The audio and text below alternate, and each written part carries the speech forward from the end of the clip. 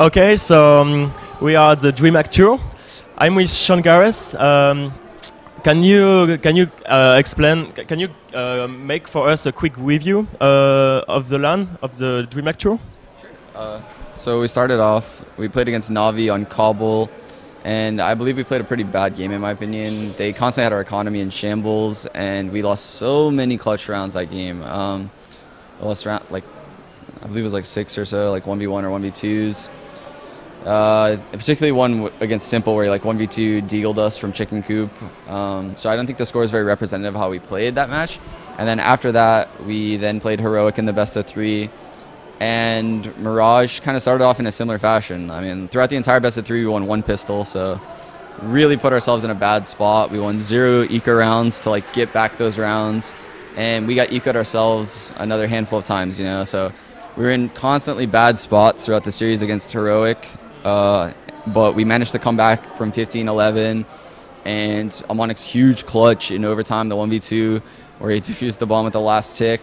It was like huge rounds for us at the end of Mirage, propelled us forward. We knew Nuke would be a tough map for us. We lost to Heroic on Nuke, and then Train was one of our stronger maps throughout the entire boot camp, so we were very confident there, and that went our way against Heroic. Versus Navi, again, we were very confident, actually. We played them before the groups for the tournament were released at boot camp in Berlin, 5 days before the tournament. And we played them very well throughout all the maps we played them on. So we were confident. We knew we can hang with them on Train especially, even though didn't really go our way the first time on Kabul. But we knew we could hang with them on Train. And we obviously went off to a great start, 14-0 or something like that. Closed them out on Train. They took the first map though. I can't even remember. Was it? They picked Train. It was our pick. Oh my gosh, I can't even remember at this point.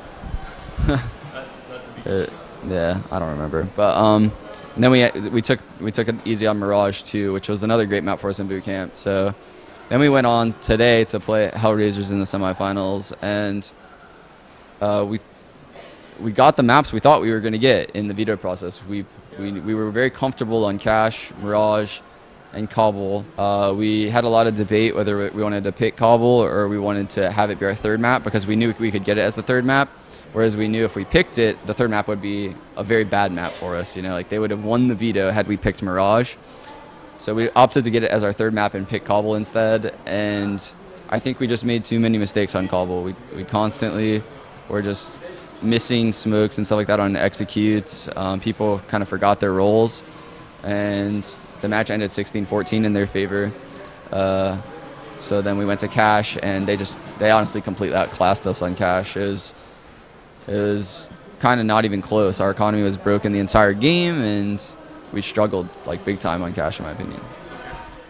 Okay, so you said you've done some mistakes. What are you gonna do to fix them?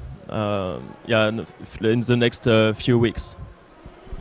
Yeah, so coming into this tournament, we only had 10 days of practice, 5 in NA and then 5 in EU. I think when we go back home, we obviously want to expand on what we practiced here, because even though we practice like 12 hours a day minimum, you know, it's hard to retain all that information. So we want to like drill that down some more, make sure everyone is, you know, comfortable with the things they do, because we just honestly we didn't even have time to really test it and then tweak it a little bit and fix it. It was more like, no, this is what you're going to do. Like, yeah, we don't have time, so you have to do it. So we're going to make sure everyone's comfortable with everything they're doing now. Add Overpass into our map pool. We came to this tournament with 6 maps. Didn't play Overpass because we knew like Navi, Heroic, G2, Hellraisers. All these teams love playing Overpass, so we knew playing Overpass at this LAN, it wouldn't have been a good idea for us, so we opted to just make that our permaban. So I think when we get home, we're going to have a 7-map map pool, go over that last map, and take it from there, yeah. Okay, cool. So let's talk, our website is the French website, so we want to talk about AmaNEK and devoduvek, of course. How did you add the idea to recruit them, to pick them? Can you explain to us? Yeah, so I actually found devoduvek through HLTV's stat page. I sorted it by like the last 3 months. I like to see players like obviously outside of like the top 10 teams, because they're probably not going to lead their teams. They're probably happy where they are. And I noticed his name, and I actually never heard of him before that. So I downloaded a dozen of his demos or so. I watched them, see what kind of player he was, see if he was like an AWP player, because obviously if he was an AWP player, it wouldn't really work because Shazam's on the team. So I downloaded the demos, watched them. This is before I ever talked to him. Noticed he was very calm, collected, poised, had really good aim, didn't make any like super aggressive plays that didn't need to be made. You know, like, he wasn't jumping through smokes or doing stuff like that. Yeah, he wasn't being like greedy with his plays, which was something I really liked. That's something that you don't see when you watch a lot of lower tier North American players. You see them try too hard to win rounds, and he never did that. Even though his team was like on the verge of like losing sometimes, he never made a play that he didn't have to make. He didn't make plays. Like Devo makes tons of plays.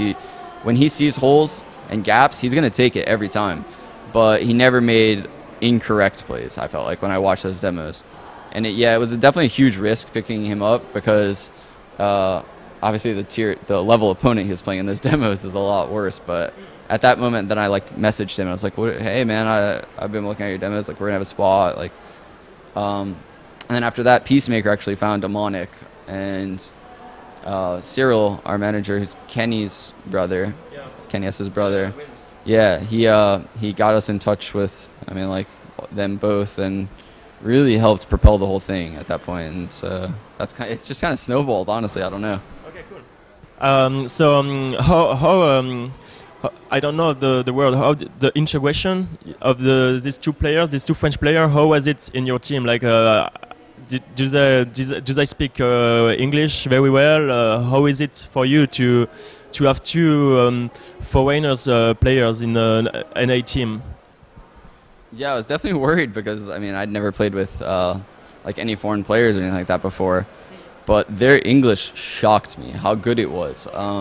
I was very surprised. They knew, like, I mean, they learned all of the callouts for the map. Like, that's crazy. We had 10 days of practice, and they learned all of the callouts immediately. You know, like, there's very smart people, and we hardly ever, I mean, we do have some communication problems right now, but it's only in like very chaotic, hectic 2v2, 3v3s where we do a strat and things don't go right. You know, like, things don't go properly. Someone maybe misses a smoke, and like someone's in like some spot in the middle of the open, and there's no real words to describe where that person is. Even in English, you would, like, someone like me would struggle to describe where someone is, and the communication at that moment would break down. We had like maybe less than a handful of those moments throughout all of our matches. And then there's like sometimes too, like in the very last round against Navi on Mirage, it was like me and AmaNEK versus C's or something like that in a 1-on-2. And AmaNEK started talking to me in French. And I was like, I understood what he wanted me to do, but it was just because I was kind of playing off of how he was moving. He wanted me to just follow him and bait him, but it was really funny, actually. He'd never done that before, but I knew what he wanted, so it was. We all laughed, honestly. It was pretty funny. Okay, thank you very much. On our website, we are used to let our guests end the interview, so it's your time. The camera is over here. Oh, gosh, that's cool. So I definitely want to thank like everyone who supported us the entire event.